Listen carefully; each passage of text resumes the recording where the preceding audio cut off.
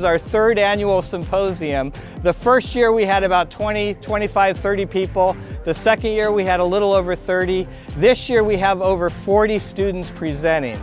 And it's just fantastic. These students have spent all year working on projects, and they've been working closely with a mentor.